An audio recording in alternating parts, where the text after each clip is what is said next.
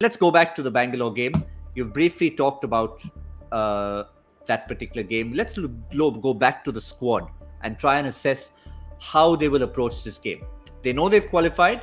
They pretty much know that getting to 1-2 now is going to be a pretty uphill task. How do they approach this game, looking ahead to that Sharjah game? Yeah, I think you got to go with the squad that's going to play in Sharjah. For me, Hasaranga, Garton, he's had a go of things. I'm not overly convinced. I've not seen a match winner there. Hasaranga, I think he's been in such good touch. I personally would go that route. I would definitely think of trying to get him included.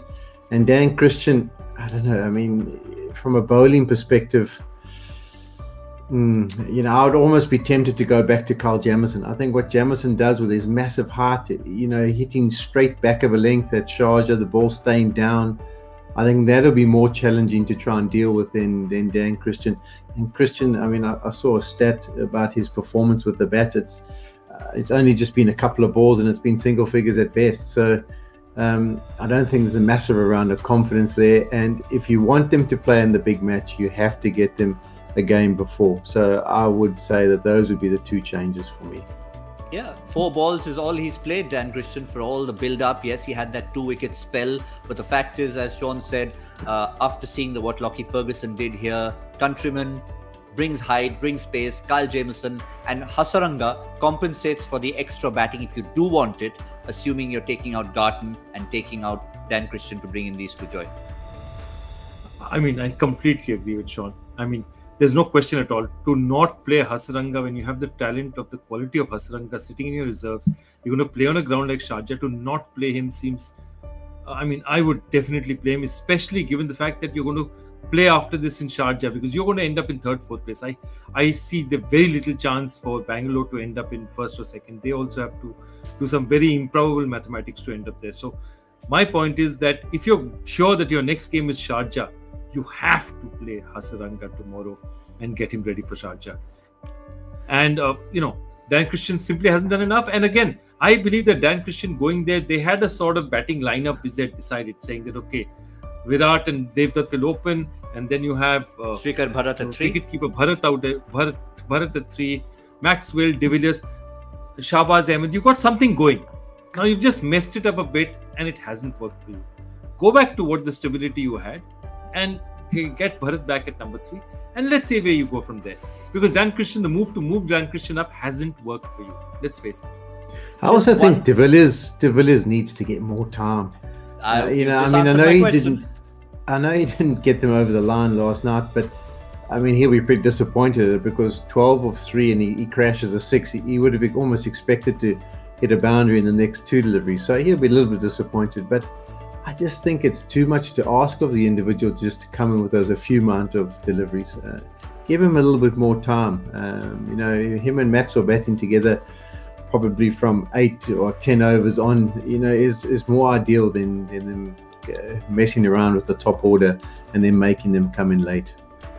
Yep, that was my final question. Shaun Pollock's answered it. So I think with those 2 possible international changes and maybe a little tweak in the batting order, which they could possibly experiment with in match number 56, we shall see what Bangalore's plans are. As far as the opposition is concerned, well, again, we've talked a lot about Delhi and how they're nice and settled, but you don't want to break that winning habit. You don't want to break a winning combination yet. Perhaps do you see any rest for anyone? Shaun, I'm going to come to you first because the big question is Kagiso Rabada, Anrich Nokia. Rest either of them? You might do just in case to give another person a game. I think the big thing is Marcus Stoinis. Where's he at? I think that's the balance that they want. That's the hitting power that they want to come in at number 6. So if he's capable of getting out and showing that he's fit enough for the rest of the tournament, then I think that's the opportunity to get him in. Otherwise, besides that, I wouldn't. I mean, it's all up to you. If they're niggles, rest them. If they aren't niggles, maybe keep them going. It's only 4 overs. The continuity, the run out on that ground before the big knockout tournament or part of the tournament happens, I think that's vitally important. And everyone knows their roles. You just keep the roles. If there's someone with a niggle, try and get them to fill that role for them. But otherwise, just Stoinis. Can he be fit? because I think he is a big part for them. Well, if Nicholas Pooran became Poor Run, then Shimron Hetmeyer became Shimron Hitmeyer, Joy. And finally for Delhi, they'd be satisfied with the man with the blue hair now, not golden anymore, has been delivering for them. They dropped Steve Smith last time around, brought in Ripple Patel. They've got a overseas slot available. Sam Billing's a possibility for you? No, not really. I mean, not for any other reason, but because this unit is going well. And unless they want to rest somebody or want to save somebody of Nichols, I don't think they want to change anything. They're on a good wicket. They know what they're doing. Everyone knows their role. I mean, I was surprised when Ripple Patel walked in ahead of Lalit Yadav. But clearly there's somebody that they have faith in and they want to play. So let's see where it goes. I'm surprised because Lalit Yadav, by chance, if they miss out on qualifying from Dubai and they need to play that this thing in Sharjah, play a next match in Sharjah, then he might be useful for another spinner to come in and bowl a couple of overs. But stranger things have been known to happen. This is a really solid unit and so far still looking like the best unit in the tournament. So I wouldn't mess too much with it. Well, they certainly have. The other bright spark, we'll finish off our preview to that game with him, Shaun, is Akshar Patel. Certainly pushing for a spot in, and has been for a while, in that Indian team. But for now, he'll be focusing on just Delhi, this game, and then the playoffs. Yeah, and I wouldn't be surprised if he's one of our picks. He just delivers, doesn't he? With the bat, with the ball, in the field. He's really come into his own. I think he's just unlucky that there's a guy called Ravindra Jadeja floating around, and he doesn't get as much exposure at the international level at this format as he could. But yeah, I'm sure he'll be playing his part once again, and would be a massive part in the rest of the tournament.